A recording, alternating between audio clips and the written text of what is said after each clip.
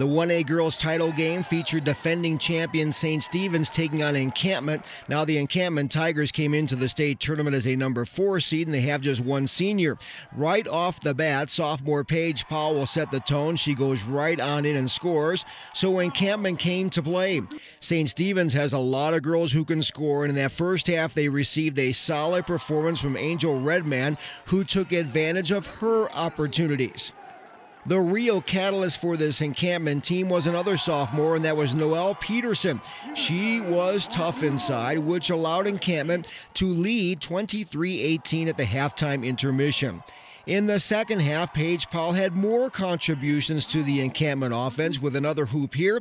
She finished the game with 18 points and an astonishing 17 rebounds. Trinity Goggles of St. Stephen's is one of the finest players in the state, but she was saddled with foul trouble and had 7 points on the night. But the Eagles needed every one of her points.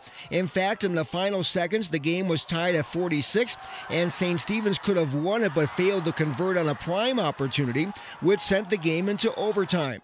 In the extra session, Kaylee Addison came back with a bucket, but she was battling a sprained ankle, and that was tough on her and the team. But at this point, it was 48-all.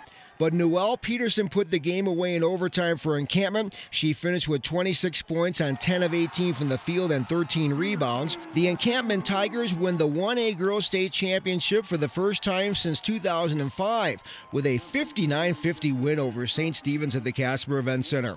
Encampment finishes the year at 20-17, St. Stephen's at 17-5.